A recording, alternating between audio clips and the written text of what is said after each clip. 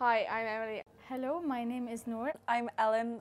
My name is Marwa Limbali. My name is Olga. My name is Edgar. My name is Ralph. My name is Marita. I'm Steven. Meu nome é Edgleison Rodrigues. I am Igna Jaferai.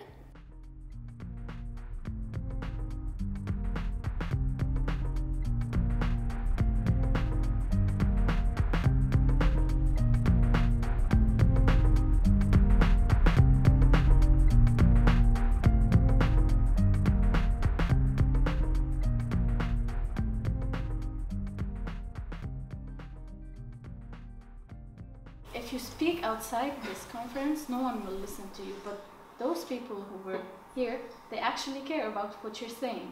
So that's the main reason why you came, to be listened to. I'm Ellen. I've been working recently to eradicate world poverty. But don't worry about it, it's all figured out. Well, no, I think that we should worry about it because it's everyone's problem. So I can have a meeting about this. I will discuss. Okay. Yeah. I'm late now, so thank you.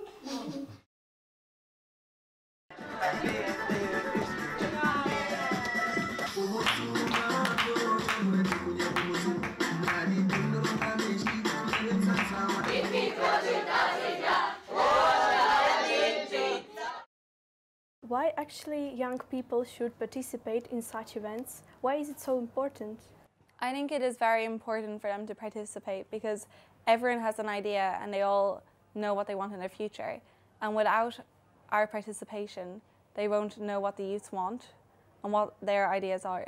So if we can't participate, then we won't know what to expect and we won't have any say in what happens to us. So which goal of the 17 Sustainable Development Goals, which one is closest to you?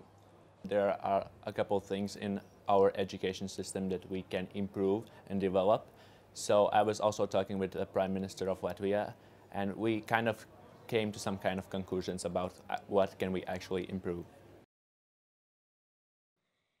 Even though we are children, we have the right to participate in decision-making processes that have an impact on us. What do you think can be done to make sure children's voices are heard and taken into account to improve quality services and thereby reduce poverty? It's a question of legitimacy. If in any democracy, the majority would decide who would be the governor or who will be ruling the country, and if we have a world today where half of the world's population under 25 years of age, and we are not consulting them, then we are in a big trouble. And what we're trying to reverse here, and with the SDGs, is to start with a global consultation. You should measure what you treasure, right? If we really care about youth participation, youth development, we should have all the right indicators in the new development agenda to measure that. You should not expect all young people to come to conference rooms. I think we really need to find different ways of engaging young people in the way we do development and the way we engage them in democracies and the way we engage them in governments. How can we expect young people, not only in Ireland, but all over the world, to get involved in making these goals a reality? We need to think of education system that allow young people to be equipped with the skills and tools and how to think, not what to think. What can the UN do to encourage the gender equality in Lebanon and Middle East and empower females to be equal as men?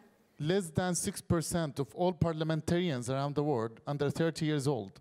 And that's a situation also for young men and young women. But young women, they even face much more difficulties in accessing politics or obtaining their civic rights. And I think these numbers, they should be reversed. What I want to know is how we can include awareness about climate change within schools and our education, especially from an early age, so that they will be aware of what dangers and on what we can do to prevent it. Whose responsibility? For Paris, the responsibility clearly is with governments, with the EU. Political leaders now have to take the right decisions. They have to make the decisions for the long term and be brave and do it. Otherwise, it's too late.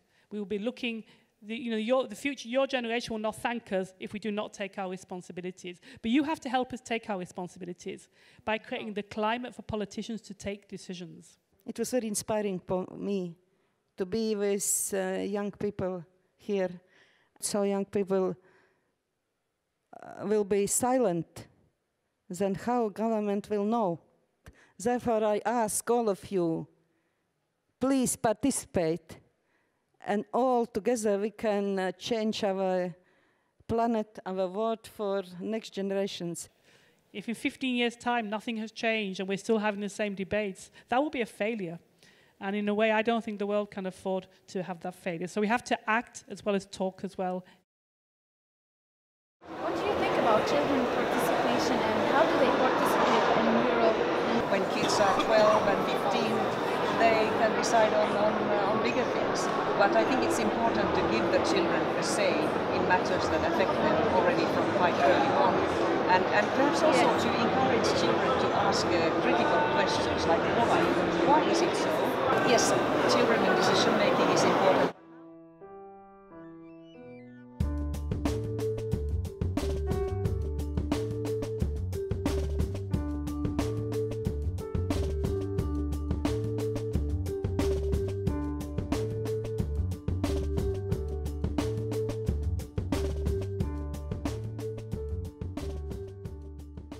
What will you take from this experience back to your country? I will bring all this information which I have had in today, days before, and all what I learned before European Development Days.